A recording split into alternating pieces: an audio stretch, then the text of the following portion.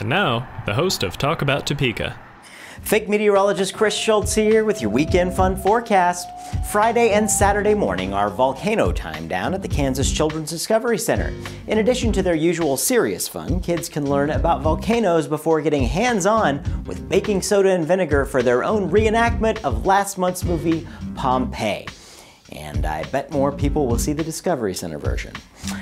Friday evening is a fish fry at Sacred Heart, Most Pure Heart Matter Day, and probably a few others.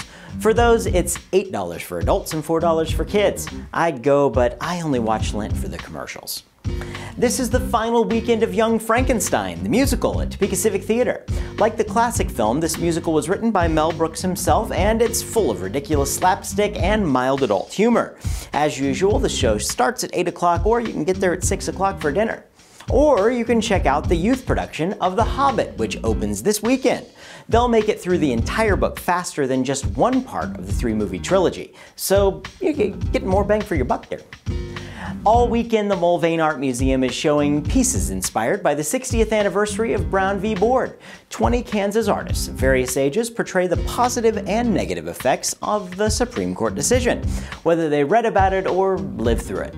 While you're at the museum, other pieces about social change will be on display from their permanent collection. The Kansas Expo Center is taking a break from horses and dogs to present the Topeka CFA Cat Show. Cat lovers are excited about this event, but the stars of the show are, well, they're indifferent as usual. For a list of everything else happening this weekend, check out the Topeka newsletter on our website, talkabouttopeka.com.